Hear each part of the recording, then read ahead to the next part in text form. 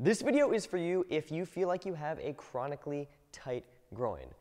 What's it all about? What can you do about it? Well, I'm going to lay out a bunch of my favorite drills for this, both some stretching and massage drills, as well as some strengthening exercises for those muscles to improve your range of motion that way.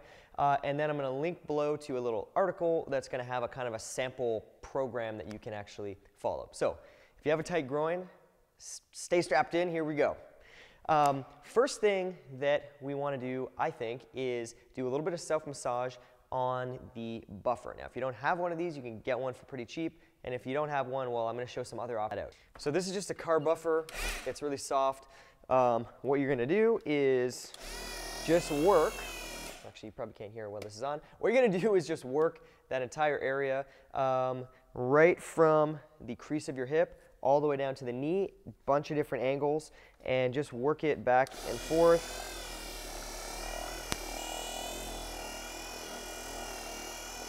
Ooh, that feels good. I just don't want to stop. So, 2 tips on this. Number 1, don't let this thing hit your balls. It will not feel good. And number 2, spend at least 2-3 minutes on each side, right? More is better on this, and try to get in on those spots that feel nice and tight. Second massage option, which is also excellent. This one's going to get in a little bit deeper. You might not want to do it every single day, at least not really, really hard because of that. The buffer you can do like every day or even multiple times a day is going to be like this. Take a kettlebell or something hard like this. You're going to lay on your side, and you're going to start just right by the knee. I'm just right on that inside of the leg, and I'm going to extend and flex my leg a bunch of times. If I'm on an area that feels really tight and stiff, I'm going to do it more. If I'm on an area that feels pretty good, I'm going to do a couple passes and then move on.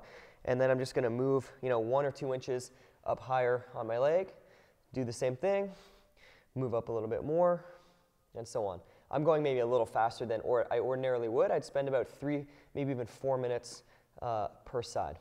As you get closer up toward the crease of the hip, you definitely want to get into all that gristle that connects to the hip, but you may need to basically get up and essentially just mount the kettlebell. At this point, it's a little harder sometimes to do the leg thing, so you could do that if it works, and you can also basically just rotate your body. So you're essentially sawing the kettlebell handle across all those different fibers and making sure you hit all of those different angles. Get right up into that crease of the hip, get right up into your business when you do this one. So once you've done that self-massage and you've kind of loosened up those tissues a little bit, and you should be able to already feel a little bit of a difference. Like if you did a squat before that and you did a squat after, you should feel like you have a little more space. The next drill, which I absolutely love, is sort of a lunge type of a drill. So here's the key details to make this work for you. I'm going to be kneeling with one leg down. The leg that's down is the groin that I'm emphasizing in this stretch. So you'll do both, but this is the one that we're going to focus on first. Instead of being straight on, I'm going to bring this leg to about 45 degrees. And as I do this, I want to keep my abs and bum nice and tight.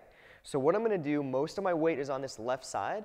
I'm lunging this way. I should feel a stretch here. If you're feeling a stretch in this leg, chances are the foot is too far this way, and you just need to bring it in. So make that adjustment if you need to. I'm trying to keep my body square, so I don't want to tip or do anything weird.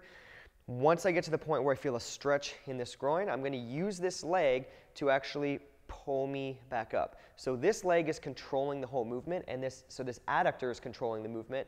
I go in, I pull myself in, pause for a second, pull myself back.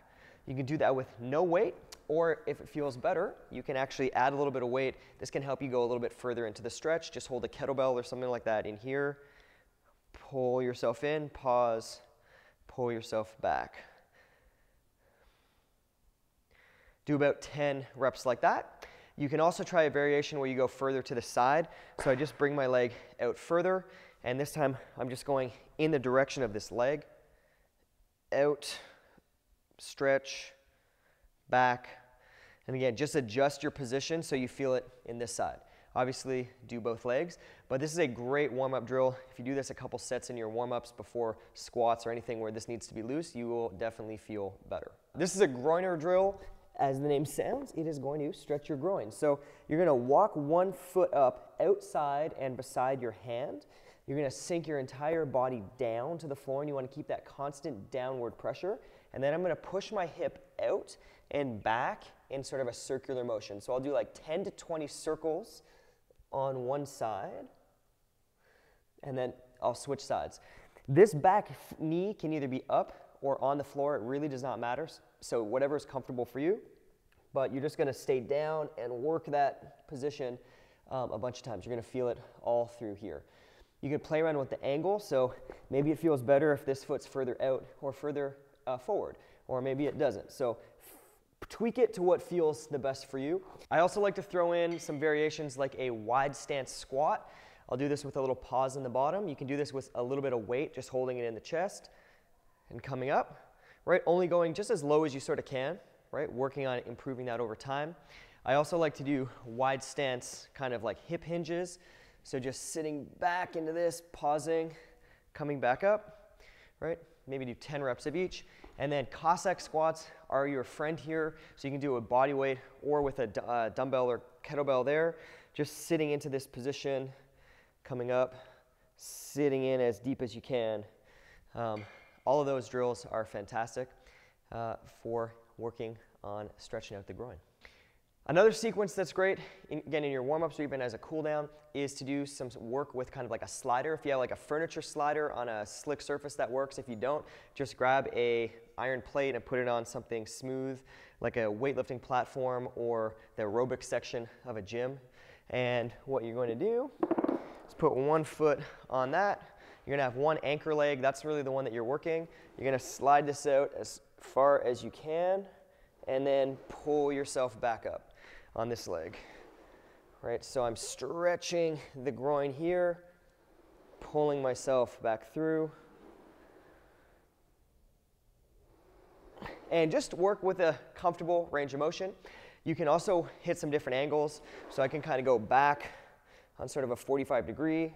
Oops, it got stuck on the, get the idea. Anyway, play around with that, and I'll put some more details into the actual written program for how you can incorporate that. So those are my favorite sequences and drills for improving your groin flexibility. And again, I'm going to put an actual program that you can follow in the link below. But that should give you some ideas about how to start. You want to do some self-massage, you want to do some kind of active stretches, and you want to do some actual exercises where you are working on bringing that groin through a full range of motion and developing strength in the end range, so you have more control there, and that's actually going to be a key factor in improving your flexibility, so your body will allow you to go further and further as it understands that it has strength and control in those extreme ranges of motion.